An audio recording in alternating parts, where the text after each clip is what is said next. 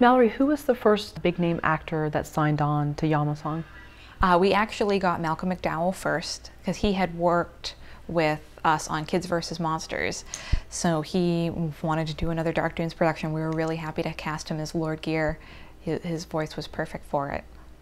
And then once you found out that he was attached, it was probably very easy then to get other names as well? Well, the process after Malcolm signed on is that we got our two executive producers, Toby Froud and Heather Henson, and once we had their names attached to the project, that's when we started getting, you know, Whoopi Goldberg and Nathan, and that's when all the other talents sort of fell into place after that. Oh. It was a course of a few months to cast everybody.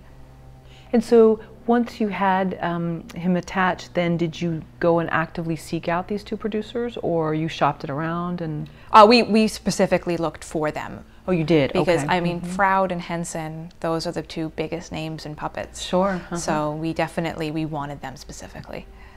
Any tips to other filmmakers, or excuse me, any tips to other producers on when you know certain people you want attached? The approach, because sometimes I know it's a gentle approach, other times it's good to be aggressive. I think there's like a balance. There definitely is a balance, and I think the thing that at least worked for us was just our enthusiasm for the project. Yamasong is such a unique and completely different than anything else that's out there right now, and we loved it so much, and we were so authentically excited about it.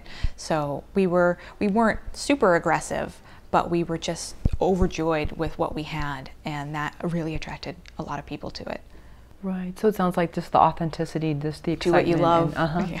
And it showed through. Definitely. Wow. Were there times when you were presenting it to these two producers that you were like, if this doesn't happen, like you felt that like I need this to happen, but you knew you had to kind of quell? Yeah, we keep all that pretty far down.